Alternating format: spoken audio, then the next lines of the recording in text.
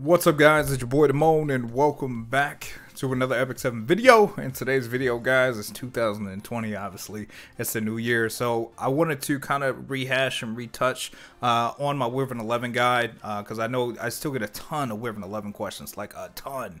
Like it's kind of crazy to me every time I hear them, because like in my mind I'm like, yo, everybody's speed farming Wyvern 11 like it's already done, right? And that's definitely not the case. But before we get into that, guys, special shout out to Raid Shadow Legends, of course, for sponsoring this video. Check out the short promo, and then after that, guys, we will get into the updated 2020 Wyvern 11 guide. For those of you guys who haven't heard of Raid Shadow Legends is a turn-based, free-to-play, gacha-style RPG that brings a lot of your favorite elements into one game.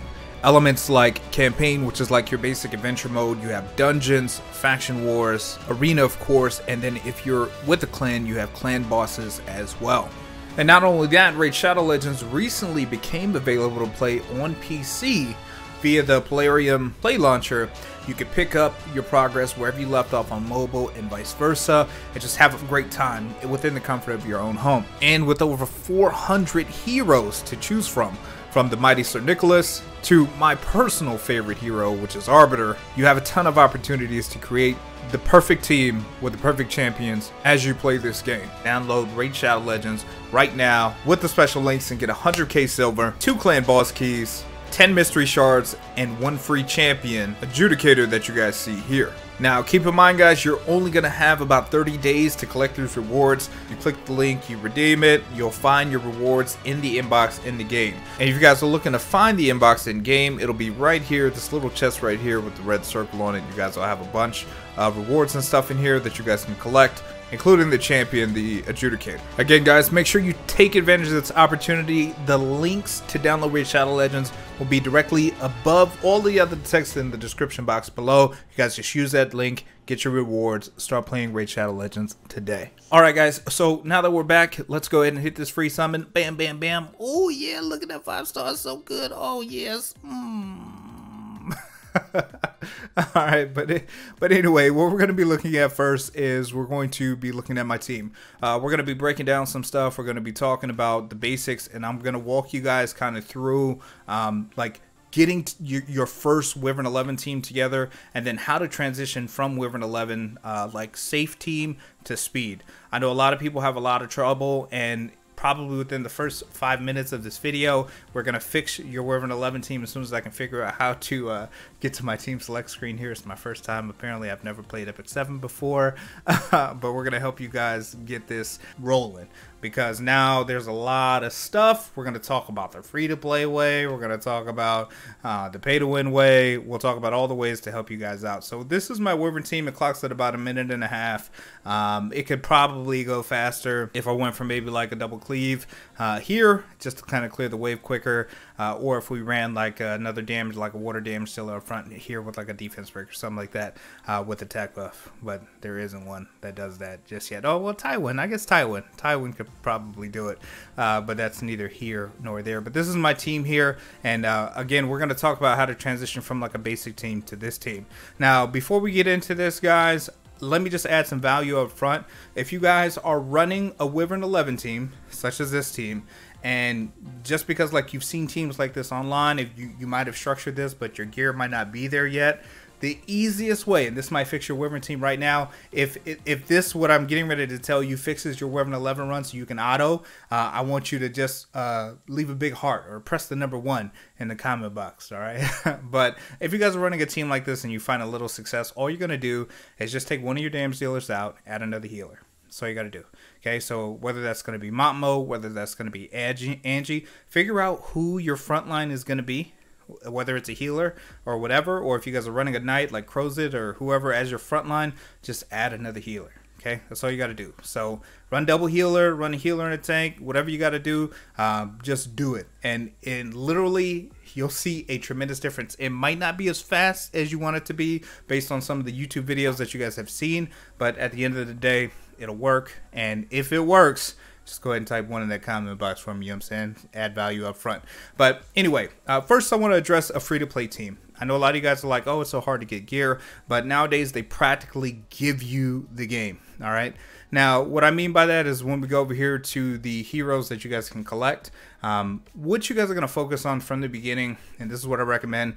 Now, if you haven't done this from the beginning, don't fret. You can definitely make adjustments. But what I recommend from the beginning with your selective summons, you're definitely going to go Tywin with Clarissa and or Karin. The reason I say that is because with Tywin plus Clarissa, Karin gives you 2 defense breaks. They're going to basically give you free gear with, you know, the sets that you get for clearing adventure mode, yada, yada, yada. And from there, it's literally only a matter of plussing your gear, all right? So now if you guys didn't go that route, if you guys didn't start with Tywin, you guys got like Vildred because you watched a video from like 1972 and they were like Vildred, or they were like Sez, and you got like Sez and Destina for some, like again from Epic 7 video from 1972, worry not. And this is where your connection heroes are going to come into play. So first off and foremost, Crozet is perfect for being your front line. All right, period. All right, so Crozet plus Furious, you have 1 damage dealer. This damage dealer happens to have defense break. So with Furious and Crozet, you have your front line and you have one of your damage dealers. So that's 2 birds with 1 stone. Now, literally all you have to do at that point is add either 2 healers or 1 healer and 1 damage dealer. Now, you're like, all right, D, well, if I just need 1 healer and a damage dealer, who can I use? Well, that's where Angie is going to come into play, and or Montmo. Now, up front for beginners, if you have Angelica, I would probably just use Angelica. You guys are going to be like, but why, D? Everybody says Momo is just so OP. Well, the reason why I say that is because Momo takes some investment. And if you guys are free to play, you're not really going to just crank out 440 runes, you know, out of your tailpiece and just be like, all right, Momo's ready to go, because it's probably not going to happen, right? So if you have Angie, Angie's the easier unit to use up front while you continue to build Montmorency. After Montmorency's done, her skill tree's max and all that other jazz, then you can go ahead and, you know, throw her up in there, right? But until then, a hero like Angie or any other water type healer can fit there and pretty much be okay. All right. Now, once you have that healer, so let's just assume Angelica plus Crozet or Montmorency plus Crozet. Now you also have Furious, again, and what I recommend is 2 defense breakers if you could pull it. So that 4th slot could be your Karin, could be your Clarissa. If you're not running with Karin or Clarissa, what's going to happen is then you're going to probably just run with your girl Alexa. Is Alexa here? Yeah. Alexa, hands down, is probably one of the most OP heroes in the game for Wyvern 11. All right. So if you guys are having trouble deciding which units you should build or how to structure your Wyvern 11 team, that's pretty much it. Now, the beautiful thing about this, and the reason why I recommend 2 damage dealers versus 3 damage dealers or 50 damage dealers, is because that's how much gear they're going to give you. As you go through the game, you start progressing. Not all of your gear is going to look like this, right? So when I get a lot of questions on stream like, yo, D, you know, how do I set up your Karin, right? Because I got Karin, and you guys are like, how is your Karin build? And you guys see her on Rage, and people are probably like, oh, damn, I got to go build the A11 team. Absolutely not. What you guys are going to do is, and this is something that I really advise that you guys really get set up as soon as you get into the game, is you guys are going to go into your high command. You guys are probably by now put orbs into this thing, and depending on what currency you need is what you're going to go with first. So what I'm saying is, if you guys need ancient coins, because now you guys need charms and stuff like that to plus your jewels, then go with ancient coins. However, if you need gear, it might help for you to split this or run both, or improve your things so you can start getting these conquest points here. Now, the reason why I say it's important to get conquest points, because if you guys are starting the game out, I don't know why I just clicked the bartender, but if you guys go to your shop and you go to the conquest point shop, what you guys will see here is they got a ton of different stuff, right, for the different seasons. So if you guys are in this shop, you guys can buy obviously arena gear. Now, in order for you to buy the current season for honor season, you have to get these points, right, which means that you'd have to rank to save those up. However, you can go to the previous seasons, and if you guys are starting this game, or if you guys haven't bought these pieces of gear yet, you guys can look at and reference the pieces that I bought for myself to kind of make a decision here. But this is gear that you guys can get, and you know, by getting access to this, minus the 67 gear, don't buy the 67 gear, all right? That's what we had back in the day, all right? And that's just what that's just what we used back then.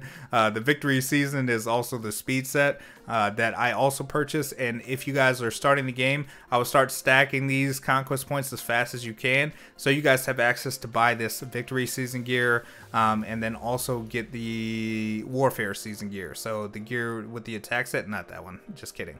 I just said don't get that one. All right, get the gallantry, right? So with the attack sets, like you guys can see that I bought the ring, the neck, the boots, and the weapon.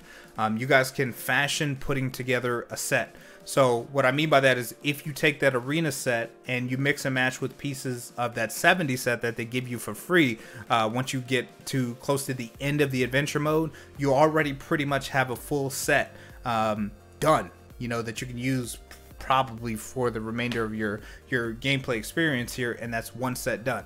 You take that speed set, you know, from the arena, and you can do that as well. However, if you want to be kind of lazy a little bit, you can use that destruction set that they gave you, that destruction and blade or crit set that they gave you, until you get to a certain point in Abyss, where then you can use that 85 gear, or up to the 85 gear if you want to use it as a transition, and then now you have 2 sets of damage dealer gear on both heroes, and then your primary responsibility at that point is just to get your gear to plus 15.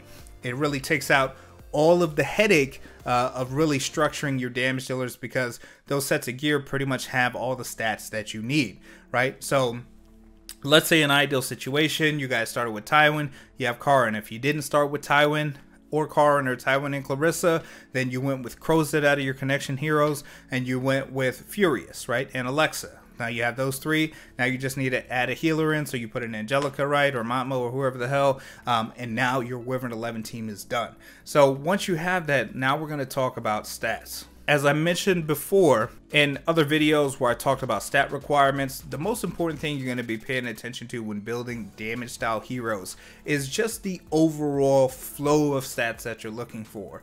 So what I mean by that is don't try to overcomplicate it. Don't try to think about super duper advanced builds or things that might matter later, you know, when you're 76 years old and you don't know what kind of tennis balls you want to put on the bottom of your walker, right? So because you don't want to make noise, you know, unless you rolling up on a, you know, on a grandma and you trying to holler like, hey cutie, right? And she's like, what kind of tennis balls is those on the bottom? But try not to worry and overcomplicate the details when you're building a character. So if you're looking at a damage dealer, think not about the set or the, you know, do I need speed set or rage set or attack set or whatever? Because granted, we already have an attack set per se from the arena, because you guys have been getting your conquest points, right, via the little treasure hunt thing, plus whatever arena you've been doing, plus you got the one for free from the adventure set, and let's say you fashion an attack set. So as you're rolling this gear, the primary thing that you're focusing on is trying to get your crit rate to 85 to 100%. The reason why I say 85 to 100% is because if you're using these heroes and they're water or ice or whatever you want to call them for Wyvern, right, you're automatically going to get a 15% crit bonus. So you can stress a little bit less and get the 50%, right, and then you'll be good to go. Or sorry, get 15%, excuse me. So if you can only make 85, that's okay. Just work on it over time so you can get that crit rate to 100% if you plan on using that hero outside of the dungeon. So what you're looking for is 100% crit, okay, 85 to 100% crit if they're ice. If they are not ice and you're running like some fire hero, fire damage or something like that, then 100% crit. You're going to try to get as much crit damage as you can. Now, my rule is crit rate and attack power first. So try to go for 4K attack, 100% crit, right? Then after that, get as much crit damage as you can after you have those stats in place. So if you're only able to get super duper high attack and then high crit, but your crit damage is like 220, that's okay. Understand that this is a process that's going to take time. It's not going to happen overnight. It's not going to happen in a week. I mean, although it could if you got super duper lucky, but all your friends would hate you, you know, that play this game. But it's just an overtime thing, so try not to overstress yourself if you're not having the stats that Joe Schmo has in the YouTube video who's been playing for who knows how long, right? So that's typically what you're looking for damage, for like your initial damage dealers when you're building your Wyvern 11 team. You can pretty much follow this generic prescription for all damage dealers early on, right? Because again, you just want the high crit, high attack power, as much crit damage as you can, and then all the other stats will come more into play as you start to branch out and get more creative in your builds. Now, one thing I would recommend is if you can swing it, especially if your character is responsible for landing harmful effects, specifically defense break, try to get a little bit of effectiveness on them if you can manage it, right? So if you got some effectiveness rolls in there and they happen to roll, don't be upset, like, you know, 40%, 50%, will do it, right? Again, don't stress if you can only pull like 20% or 30%, it's okay. But as you start to grind and continue to improve the quality of your gear, then just make those small increments and you'll start seeing the consistency of your run improve. Now, the biggest thing that I need you guys to understand, and this is why it's so important to plus your gear, is if you guys are sitting on gear that's like plus 10, plus 9, plus 7, plus 4, and you guys are like, well, I just don't have any gold because, you know, there's a gold issue. It's because you're rolling on too much gear. Like, you're still not going to have any gold even if all you did was roll on the most perfect gear. But the reality of it is your attention span might be a little spread too thin.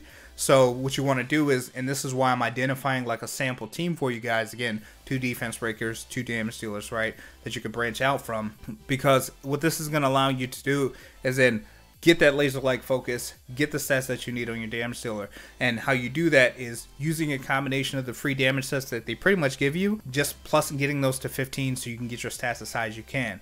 Once you get your gear to plus 15, what that's going to allow you to do is then maximize the amount of damage. Now, in terms of artifacts for your damage dealers, this Daydream Joker all the way.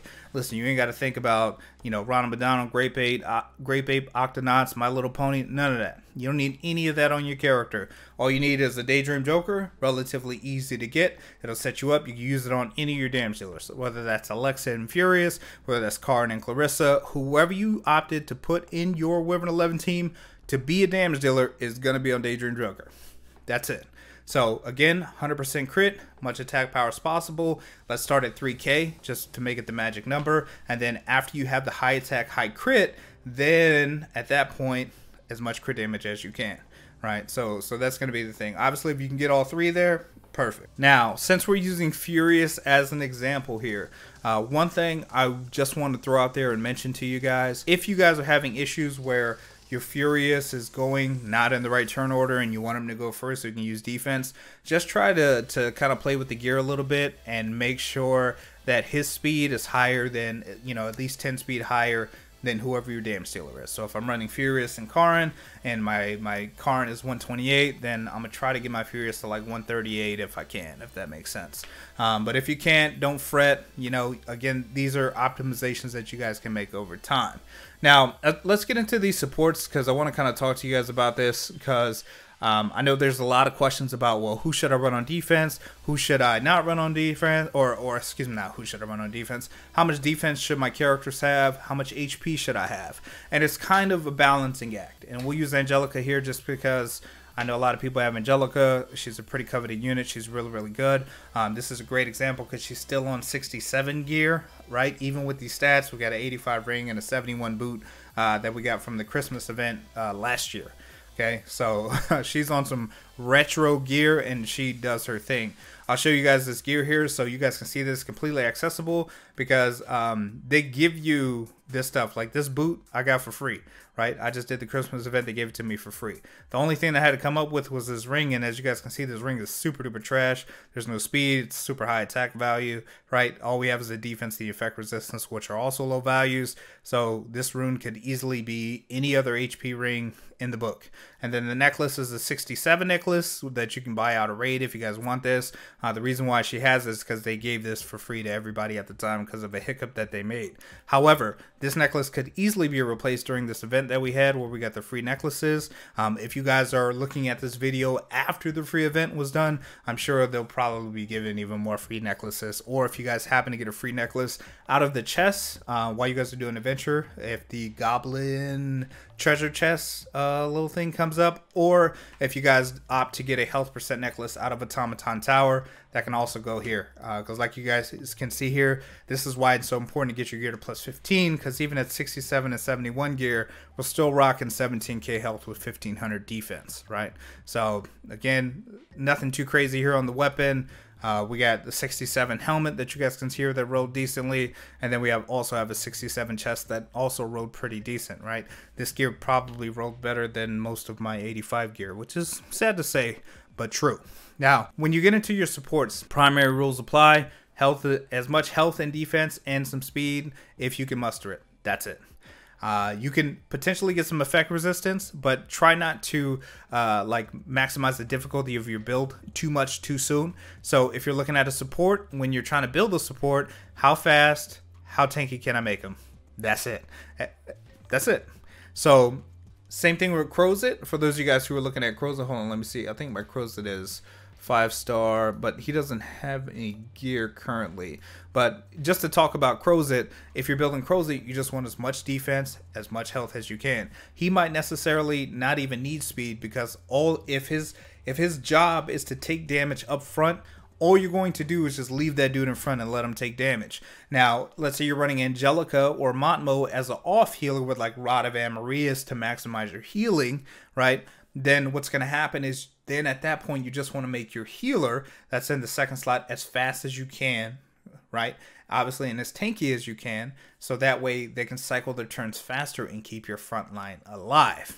If you guys are asking for stat specifics, the bare minimum that I recommend is this, okay? To get into Wyvern 10, if you guys haven't gotten into Wyvern 10 yet, it's 800 defense and 10k HP roughly for all of your heroes, because you never know who's going to get attacked, because Wyvern 10 is super duper random, right?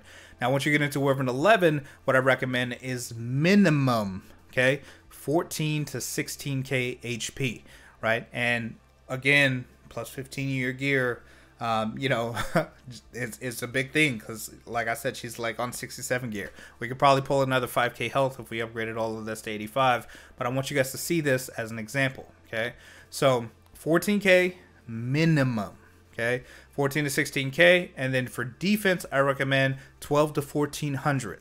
Now, if you have super high defense, if you have 2k defense and only 14k HP, then that's something that you could work out as well. And I'll show you guys my DN here so you guys can see that, because my DN has actually very low HP, but she has high defense. So there's kind of a sliding scale between defense and health, but again, you want to get as much as you possibly can.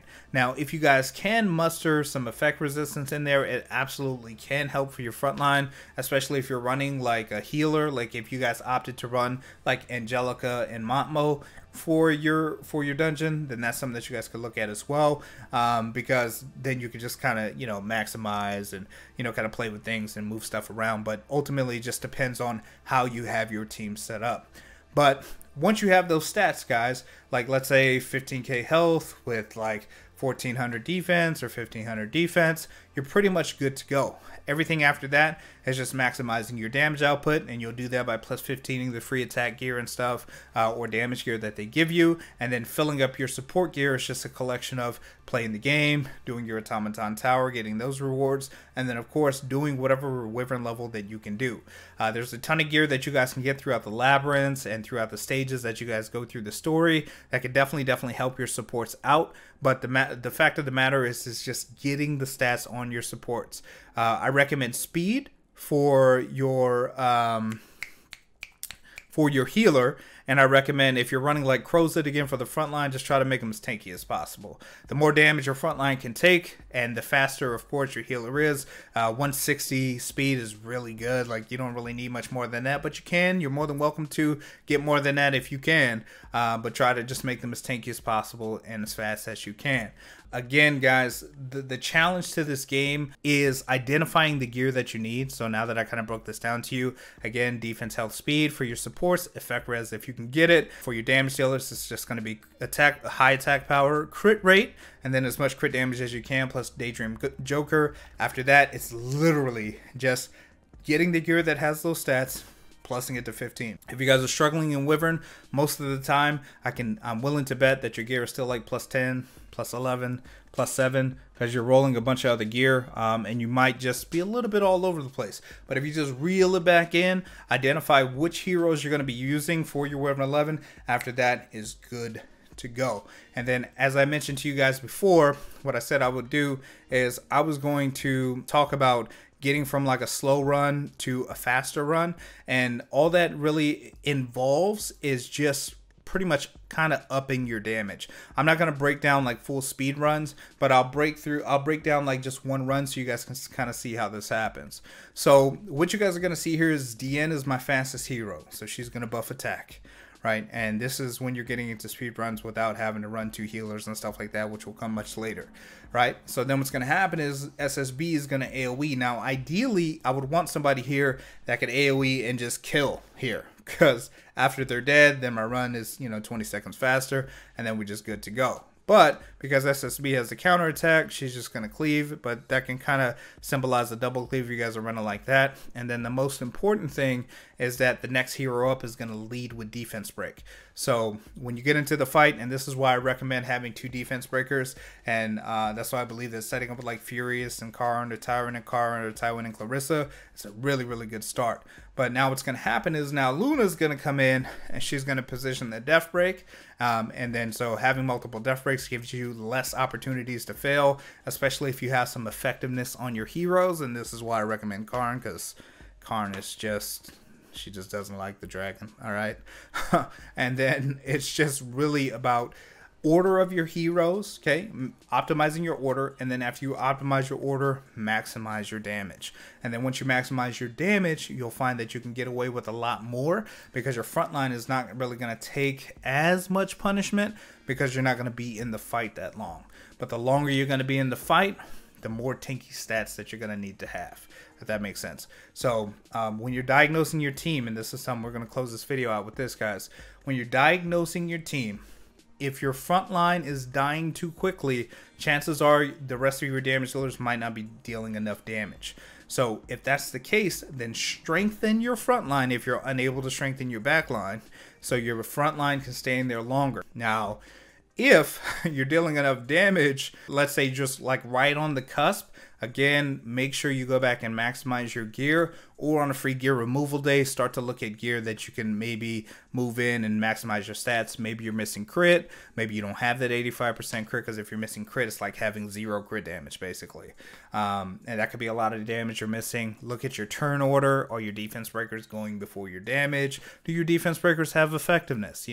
Diagnose those things and really start to look at all your stats, and if people have the correct stats that they need, and then from there, you will find that you probably won't run into any more issues with Wyvern ever again. So anyway, guys, with that being said, that's all we wanted to cover today. Just wanted to give you guys a 2020 version of Wyvern, since we've learned a lot over the course of this year and some change, especially with all these heroes, new heroes coming into play. I wanted to give you guys like a strong framework to really work from, so you guys can get your Wyvern 11 teams dialed in. So thank you guys so much for tuning in. As always, it's your boy Damone, and we will see you guys in the next video. Peace.